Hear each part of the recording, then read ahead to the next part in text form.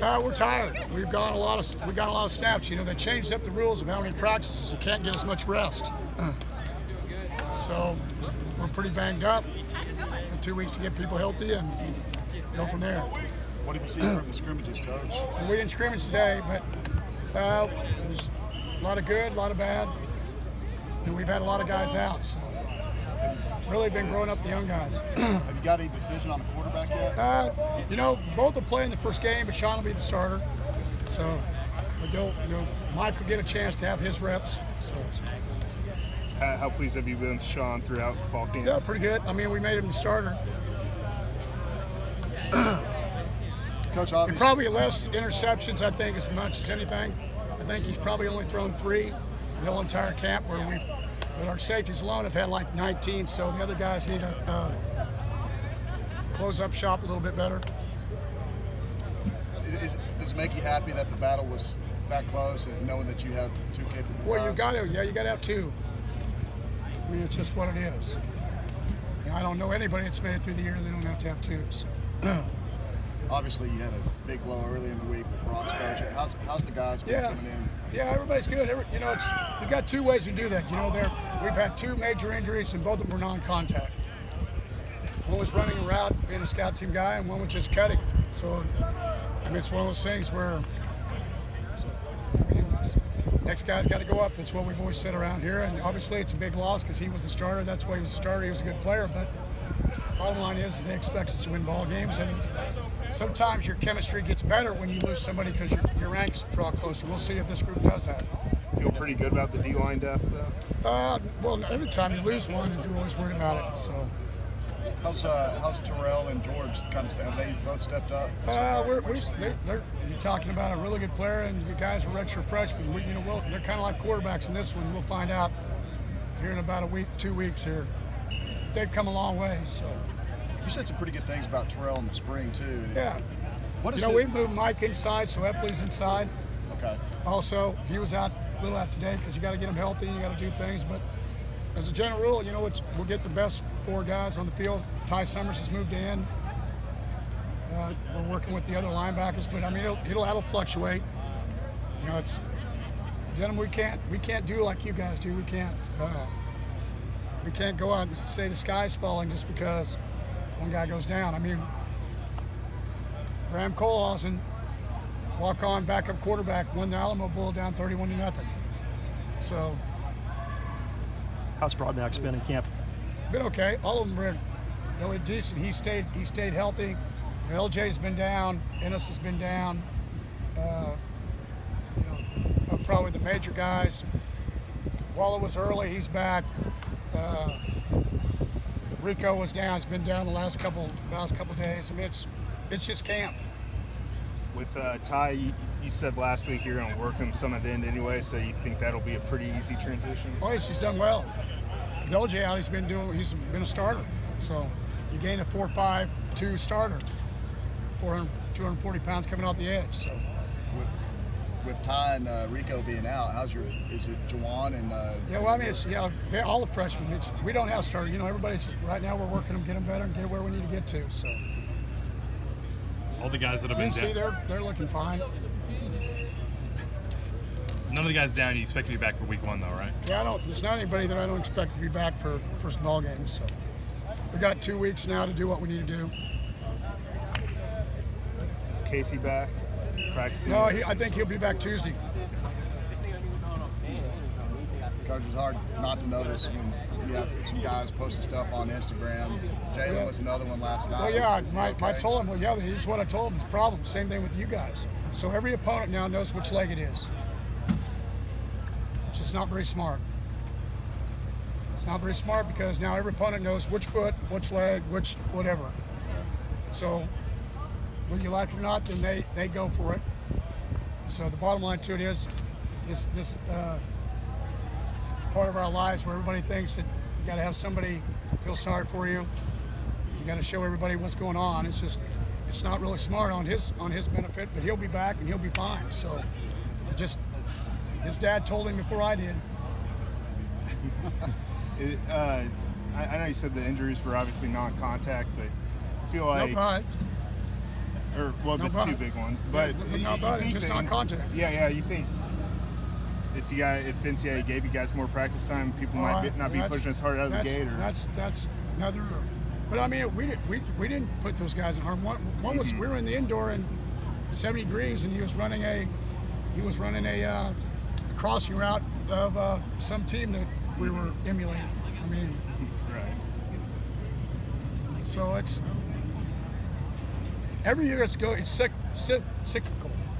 Okay, in the fact that some years it's like all Achilles, some years it's all the right thumbs, some years it's the shoulders. If I could figure it out, I'd write a book. I wouldn't be doing this. I mean, it's like I'd be Gil Leverton. Hey, at tight end, you lost Cole last year, and the guys you have coming back are not very experienced. How have they looked so far? Well, Cole Novak's really, Novak's probably been the guy most of the time. Jock has been a guy that's moved in, has also did some things for the two back and also the tight end stuff.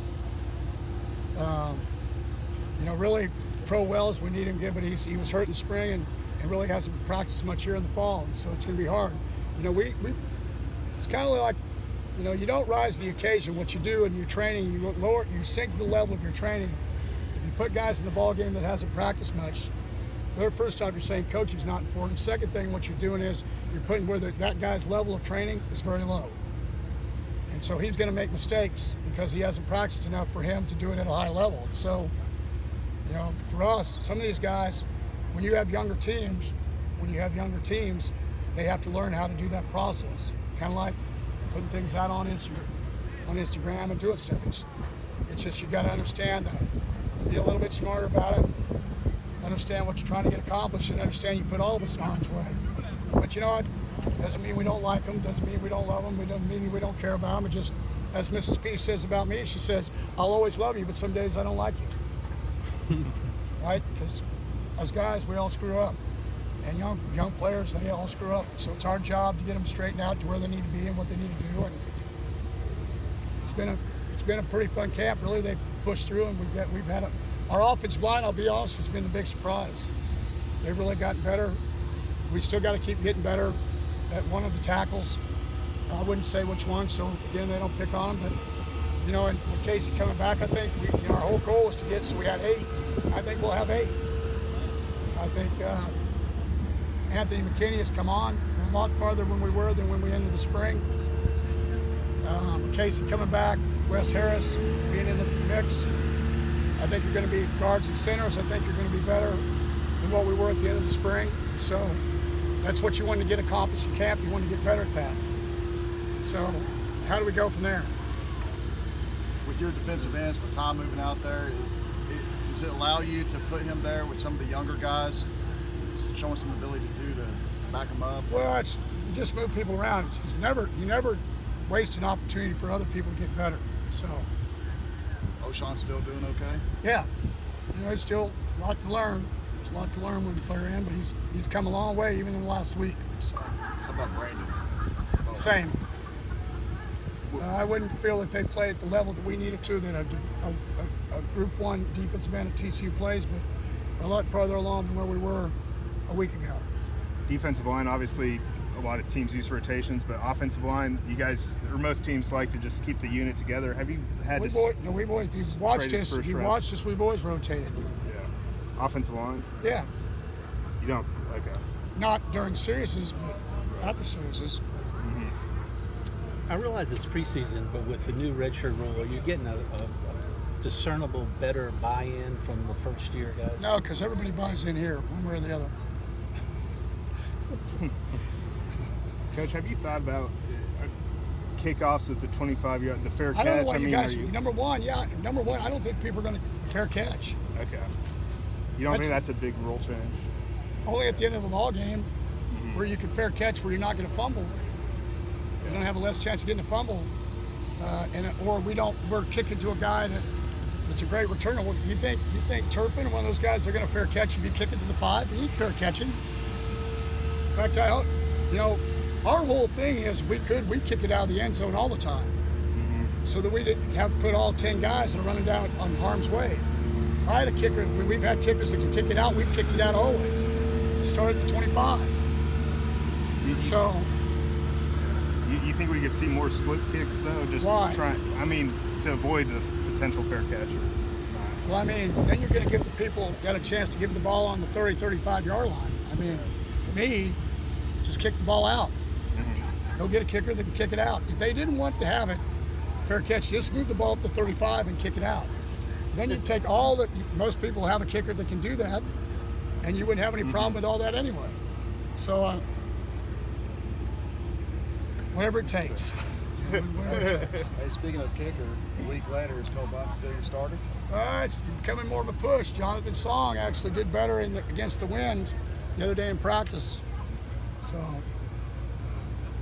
Will punter, really, that's been a battle also, so it's been good. Our freshman snapper's been awesome.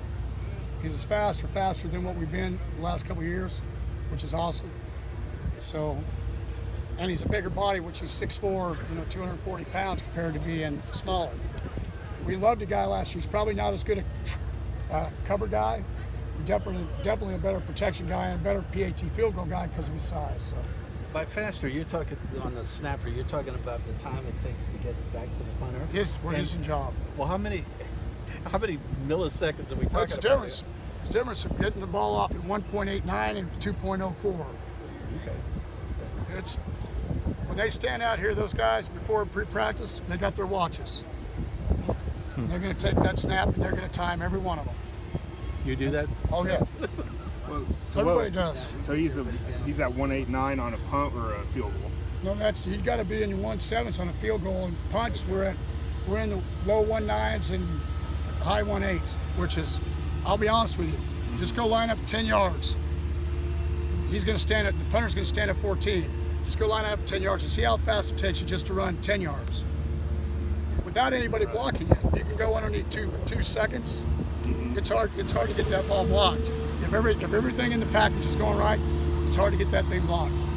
So that's one less thing for a head coach to worry about. Do you have any answers at the other corner opposite Jeff? No, everybody's kind of Jeff's been out for about a week. Really, at least since Wednesday, but probably since Saturday, Tuesday, somewhere in there.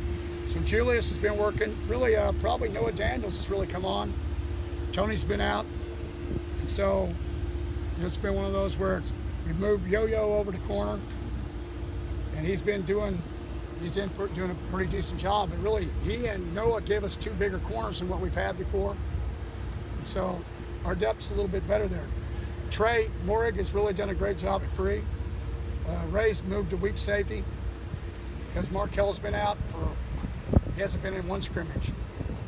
So he's been out. So the key to the story is that, probably, as you always do, you don't ever hold anything against anybody, how they do things, and so you find out who steps up to the plate.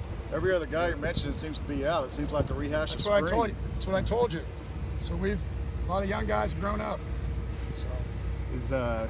Has Justin Rogers been able to do everything, or has he still been limited? No, he's limited. He's a lot better than he was in the spring. A lot better than he was in the spring, but good way to go before he could go into a live snap. He hasn't been able to he's thrown 7-on-7, but he hasn't done any team.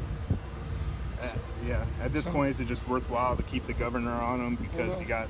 No, we don't have to do anything. You don't ever see it. That's an adult saying. So you guys hold back young people. What you do is you let him do what he can do, and you just keep getting better. I'm almost afraid to ask, what's the running back situation look like? Oh, we haven't. In our scrimmage Wednesday, it was all walk-ons.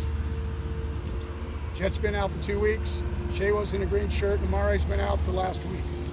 So, and Snell's been out. So is keeping these guys out precautionary? No. Been out. Jets was a freak thing. Helmet hit him. Shaywo's been upper body. Amari was upper body. Snell was lower body. Just camp. Optimistic. You guys think last year we did a 100-play scrimmage on this day, still did all the rest of it. So I only did kicking game.